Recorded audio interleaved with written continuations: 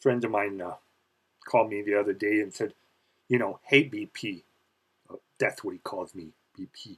He said, you know, what's the deal? You haven't been doing anything on YouTube lately. And I was kind of like, yeah, I know. I said, I moved back to my cabin in the woods. I left California and kind of moved back to the woods and stuff. So, real honest, I ain't been, you know, going to the gym lately. Stuff. I like to tell myself I'm engaging in what they call functional fitness, you know, like cutting down trees and lugging brush and lugging jugs of water and stuff. But it ain't the same, you know. Maybe I'm getting a little out of shape. I don't know. And my friend said, well, he said, you know, I noticed that you just hadn't been doing any videos and you haven't been teasing Skull Crusher lately. And I was like, oh, him? Whatever. I was like, you know, I'm glad I'm 2,000 miles away, you know, because I was just getting pretty sick and tired of looking at his big, giant, massive, detailed, highly sculpted muscles day after day after. So good riddance. I'm glad I'm here. My friend said, you know, he said, I watched your videos. I watched all of them all over again. He said, you know what I think? I think you like Skull Crusher. And I was like, what? I can't hear you when you talk like that. I said, just the biggest whatever. I don't care. Let's change the subject. And he said, no, I watched your videos. And it's pretty clear to me that I think you are in love with him. And I was like, stop saying that, God. I would rather have pencils pounded into my ears or hot wax poured into them rather than listen to you talk like that. And I said, besides, he's already got a boyfriend. Fine, you know. Which reminds me, I never did tell the story of how Fireplug got his nickname. Because one of my viewers, you know, had said, hey, you know, BP, you really do a good job at naming your beef pies. You know, you got a good strategy. What's your secret? And I said, well, actually, it's kind of it's a fine art. It's almost a science of naming beef pies, you know. But Skullcrusher's boyfriend, Fireplug, he's kind of like that. He's sort of short and he's sort of stout. And, oh, he's tough, you know. He's tough like cast iron. Just like a fire plug. And then he's got like this hose. It's a big hose. And it's a long hose.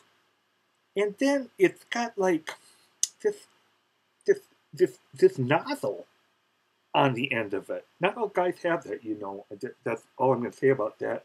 You know, it's got like this hose, this big, long hose with this nozzle on the end of it.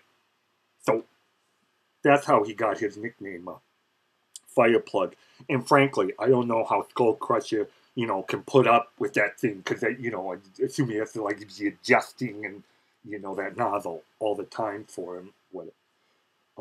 So, but it's not like I care anyways. I said, you know what? I'm glad he's got a boyfriend. I said, who'd want to sleep with Skull Crusher anyway? I mean, imagine, you know, trying to go to sleep, you know, with that laying beside you at night. God, it'd be, ask any butcher, it'd be like having a half a side of beef there in bed with you. If he like flopped his big, hairy, muscular arm on top of you, you know, I'd be like, get that thing off me. I can't hardly breathe. You're crushing my rib cage. Go over on your side of the bed. That's what I'd tell him. And my friend said, yeah, it's pretty clear to me you are in love with him and you miss him, don't you? And I was like, just stop it right there. I said, I know what you're trying to do. You're trying to soften me up. And I'm not a softie. I'm tough as nails. And you ain't gonna get to me like that. And he said, you really miss him. Something awful, don't you?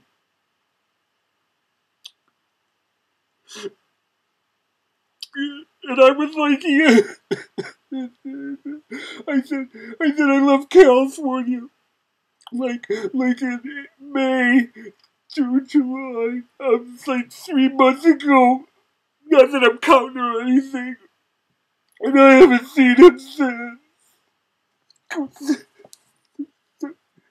Sorry.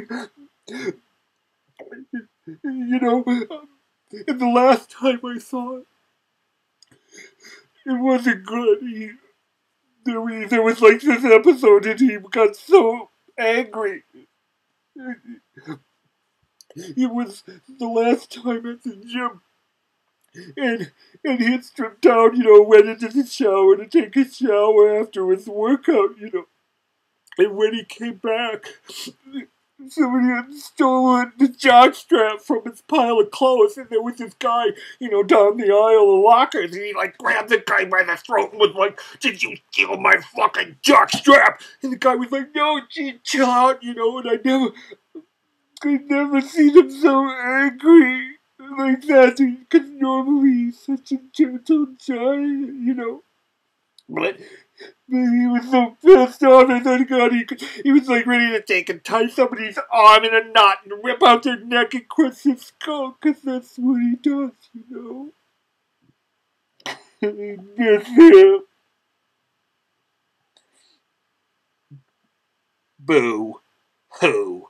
Who? Hey, Skull Crusher, are you watching this? 'Cause you been punked, baby. Oh, what? You want your dirty sweat and piss-stained jockstrap back? Oh, correction. You want your dirty sweat and piss and cum stained jockstrap back? 'Cause I made sure of that, baby. Huh, you big deltoid daddy, huh, Mr. Meaty Bones? Does this sound familiar to you? How about I pack this thing in my stud gun here, and I say to you, huh, punk? You want your dirty sweat and piss and cum stained jockstrap back? Why don't you just try to come and get it? Oh, I double dog dare you, huh, Mr. Tough Stuff, Mr. Burly Bear. Why don't you come here? Why don't you come 2,000 miles here? I'll put that jock strap on and you can chew it off me. You've been punked. And this is a warning to you. I'm coming back to California in the fall. I'm coming back to that gym. And you give me 30 days, and I'm going to tough up, and I'm going to beef up, and I'm going to take you on, motherfucker. I'm going to pose you down so hard and fast, your little posing strap is going to fall down around your ankles. And maybe I'll steal that, too. That's it for today's episode of Eye on Beef Pie.